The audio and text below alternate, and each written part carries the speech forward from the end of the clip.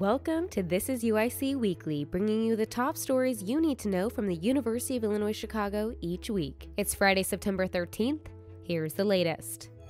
The University of Illinois Chicago is the top university in Illinois for value and social mobility, according to the Wall Street Journal and College Pulse 2025 Best Colleges in the U.S. ranking. Social mobility considers universities that take in the highest proportion of students from lower-income families while maintaining high graduation rates, positively impacting graduate salaries and minimizing college costs.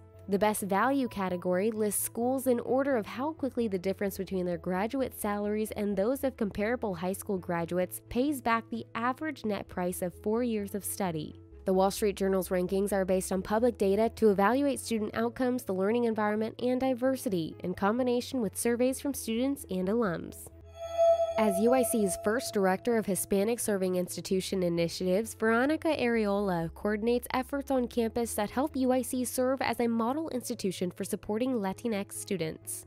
Since 2010, UIC has been federally designated as a minority-serving institution, as well as an Asian American and Native American Pacific Islander serving institution. In 2016, UIC was designated as a Hispanic-Serving Institution after receiving a 5-year, $5.3 million grant for an initiative called Las Ganas to increase the number of Latino and low-income students attaining degrees in STEM fields. In celebration of National Hispanic-Serving Institution Week September 9th through 15th, Areola shared her vision for UIC as an HSI. There is a big movement in the last few years to really think about the serving part of the HSI. It's not just in the classroom, but how students arrive, what students see around campus, and have them leave UIC not just with a degree, but a degree and a good sense of what it means to be Latino, Latina, Latinx, Latine in their field, and how that their experiences